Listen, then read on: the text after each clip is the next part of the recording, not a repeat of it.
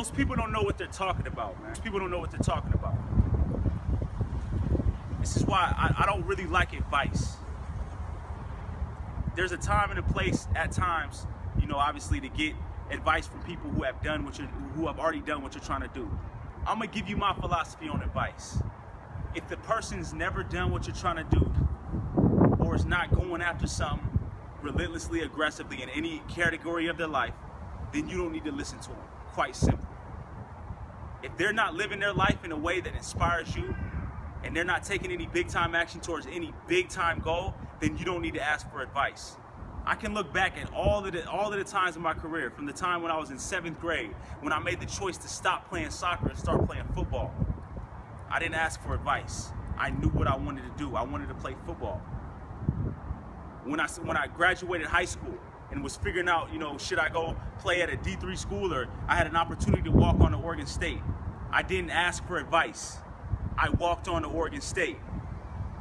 When I got to my 3rd season there and I realized I wasn't getting the playing time and the scholarship that I deserved, I chose to go to Portland State. I wrote an email to the running back coach, and in 3 days they offered me a full-time scholarship.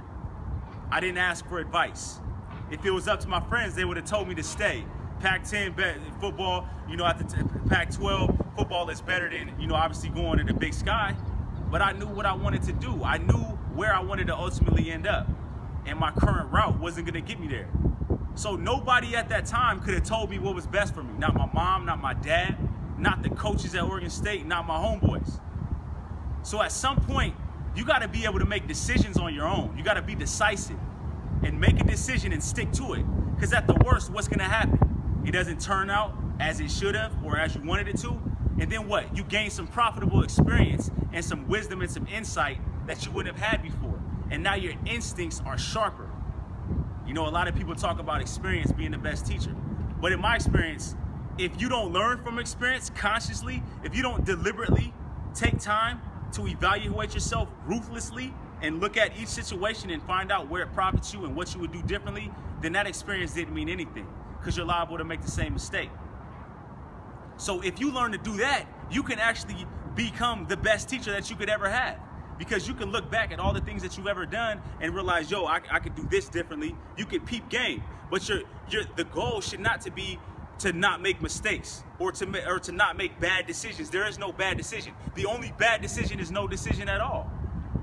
So when I got hurt and I busted my wrist up, you know, I had friends telling me, yo, it's probably not a good idea to waste all your money, you know, paying for a trainer and trying to get to the league. You're probably not gonna make it.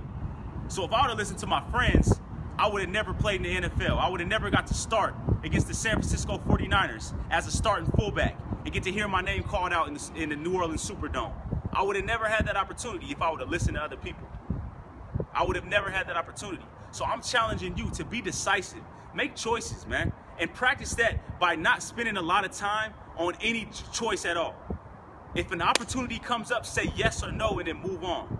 A lot of times I'll have athletes, like some of my athletes, they'll ask my advice, right? And they'll tell me, you know, what do you think I should do? I got this camp coming up, or, you know, this school or that school.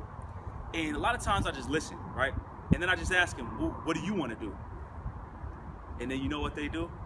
They tell me exactly what they want to do. So why are you asking me? You already know the answer to your own question. You already know the answer. But a lot of us become so weak because our decision-making muscles are so weak and atrophied because we don't use them, that we end up looking to other people to provide us with the answers that we should have. And then we get upset when we don't get the results that we want because we're asking other people what they think. You already know the answer. Everybody's got a superconscious. Everybody's got a voice inside of them that knows exactly what to do. That knows exactly what to do. That knows all the right moves to make. It's that same voice. It's that same part of you that is out when you're in the zone, when you can't be touched, when you're drilling them threes, when every time you touch the ball you don't get hit, when you're flowing, when you're just in your zone. That's the same voice, and you've got to learn how to access that. You got to learn how to access that, and it's just like any other muscle. You got to use it. So make decisions. Anybody thinking about something, like, you might as well make a decision. There is no wrong decision.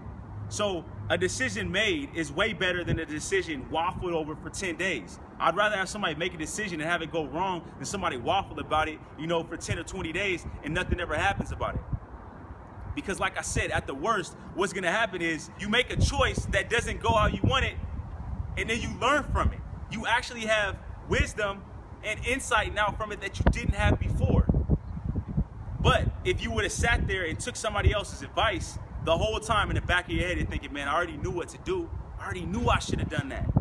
You already know what you got to do in order to get where you're trying to get. You know, whatever you think about at night when no one's with you and your head is laying down at night, all those dreams and goals that you have, but you're afraid to commit to them.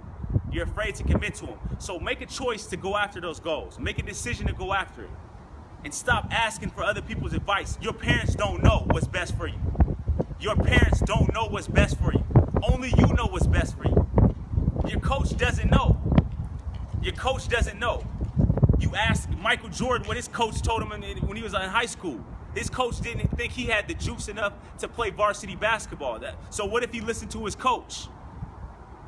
There's multiple examples of that, man. Rocky Balboa, Sylvester Stallone. He's not my favorite actor, but Rocky is my freaking favorite movie of all time. Rocky 2, Rocky 4. He wrote those, man.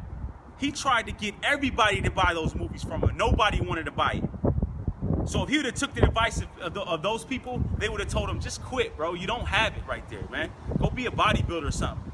You're not good at making movies. This movie's not going to be a hit. And then the one who did pick it up, guess what he said? Or wanted to pick it up? Yo, we'll pick it up just as long as you make sure, just as long as you're not the one playing Rocky. What did Sylvester Stallone say? Was he like, oh, well, I guess I should just listen to these guys. They know better than me because they're the pros, right? These are guys that have been doing it for years and years. They already know, right? Nah, he didn't do that. He kept going, man. He listened to himself because he knew he had gold. He knew he had gold in the Rocky movies. He knew it was going to blow up. And it did. It did exactly what he knew it would do. So I know there's something that you're not doing because you think that because somebody told you that maybe you weren't good enough, you weren't fast enough. Maybe you want to play a certain position and the coach is telling you, yo, you don't have it. Yo, only you know if you have it or not. Don't let nobody tell you that, man. Don't let nobody tell you that.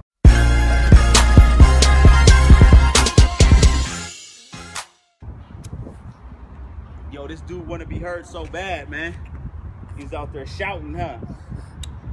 You get your shine, bro. Hi. Go ahead, say what up. Hi, Papa. Say what up, what up, what up, what up. It's my son right here, man. This is my son. His name is Lil Town. Lil Townchi.